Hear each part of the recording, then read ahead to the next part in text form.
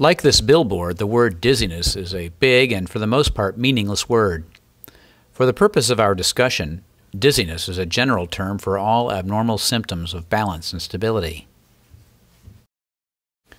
Lightheadedness is the feeling that we may faint, or when we actually do faint.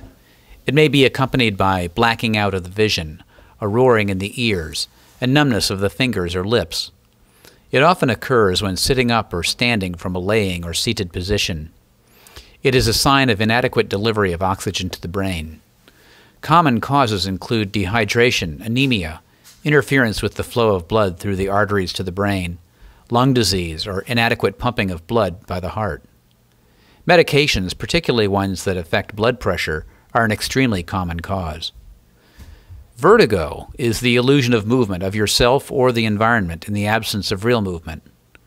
It is accompanied by instability and frequently by nausea.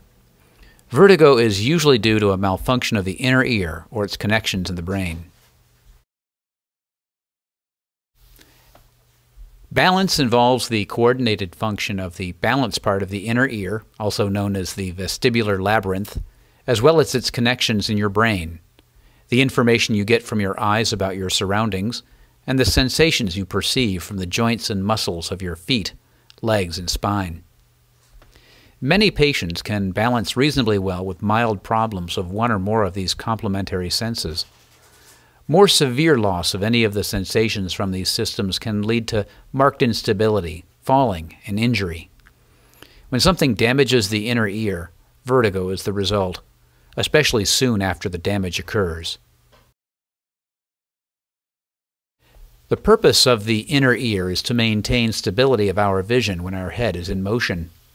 The parts of the inner ear correct the position of our eyes to keep objects from seeming to jiggle when our head is moving. It does this by sensing the movement of fluid in the organs of balance, the semicircular canals, which sense rotation. The otolithic organs, the utricle and saccule, sense straight line and tilting head movements and play an important role in the system. This is done without our being aware. In fact, the only time we become aware of the important work this system does is when it stops working. Here, the arrows point to the fluid-filled semicircular canals. There are 3 in each ear: the red at the horizontal canal, the blue at the posterior canal, and the yellow at the superior canal. Because of their shape, these organs sense rotation of the head in space. The semicircular canals contain a part, here with the red arrow, that moves like a sail in the wind, called the cupula. When the fluid in the canal moves around the hoop of the canal as the head is rotated, the cupula flexes, and the cells inside it send a signal to the brain via the nerve of balance.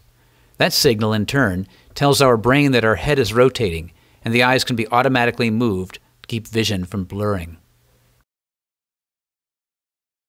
The utricle, indicated by the red arrow, and saccule, indicated by the blue arrow, contain tiny calcium particles or crystals that are attached to the sensory part of the organs with a jelly-like material. The crystals are known as otoconia.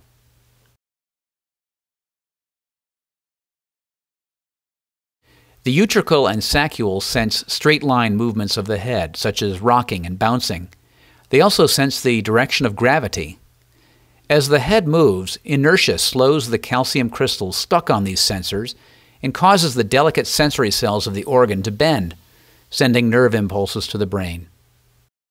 These microscopic grains of calcium, called otoconia, are an important part of our normal balance system. They are normally held to the surface of the saccule and utricle by a jelly-like substance. Unfortunately, they can be dislodged for a variety of reasons and cause the most common type of vertigo, benign paroxysmal positional vertigo, or BPPV. The connections of the inner ear to the brain are complex. The information comes into the brainstem, is modified by the cerebellum, and distributed to many other parts of the nervous system. These connections include the muscles controlling eye movements and posture, parts of the brain responsible for nausea, vomiting, sweating, and diarrhea. The connections also include the conscious parts of the brain, giving us the actual awareness or illusion of movement. As a result, when the inner ear malfunctions in some way, abnormal eye movements called nystagmus, abnormal posture such as staggering and falling, and other unpleasant feelings are the result. As I examine patients, I am looking for signs of these abnormalities, which may continue in some form long after the intense feeling of vertigo is gone.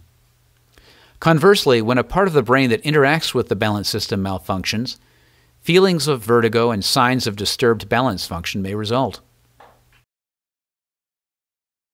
MRI scans of the brain are often done in cases of dizziness and vertigo. In patients with lightheadedness, consultation with an internist or cardiovascular specialist may be recommended. In some patients, evaluation by a neurologist or specialist in the vascular supply to the brain is indicated.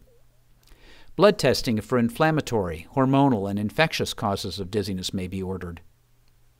Tests of the balance system are commonly done in patients with vertigo. These are painless tests that can determine the diagnosis, aid in medical or surgical treatment decisions, and monitor the response to treatment. Keep in mind that these tests are a snapshot of the performance of the system at the time the test is done. With the intermittent and recurrent episodes common to patients with vertigo, repeat testing on different days may be occasionally needed to find the abnormality. The most common test ordered is the VNG. In this test, the sensitivity of the inner ear is determined by stimulating the balance system with warm and cool air. Movement of the eyes in response to the stimulation is recorded and measured with goggles fitted with infrared video cameras. Each side is tested separately and the results are compared.